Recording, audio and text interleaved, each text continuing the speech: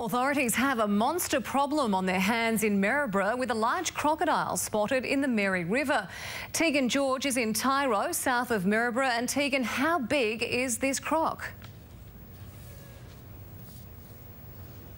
Georgie, it's about 3.5 metres and locals haven't seen anything quite like it in about 50 years. In 1964, two farmers actually shot a similar-sized croc as it was coming out of the Mary River not far from here, and that skin is actually still on display at the Bopple Historical Museum where we are tonight. But thankfully the croc in the river at the moment will receive far better treatment. Authorities are hoping to relocate it if of course they can find it, but the trap has been set and now all they can do is wait. With a trap in tow, rangers arrived at Beaver Rock boat ramp 2 kilometres from where a large crocodile has been seen basking on the banks. It appears to be in around about the 3.5 metre mark. Kev Greenhalgh saw the beauty of a beast sunning himself on Monday morning. But he was certainly big enough to take an animal.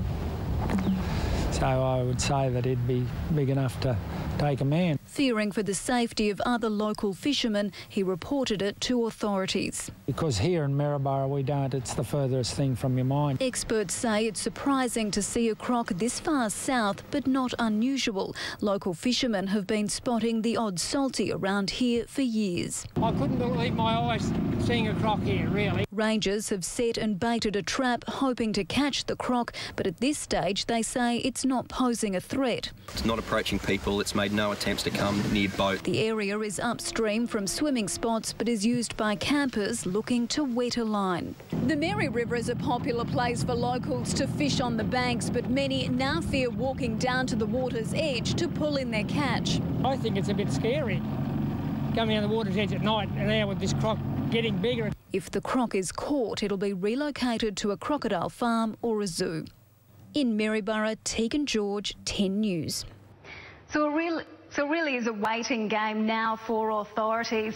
At the moment they've got the trap out there. They've also got warning signs out there notifying the public to stay away from the area, but that trap will stay out there. They'll continue to monitor it on a regular basis. No doubt they want that trap to stay there until they can relocate this crocodile from the Mary River. Thank you, Tegan. It will be quite a catch. NAB has moved on in.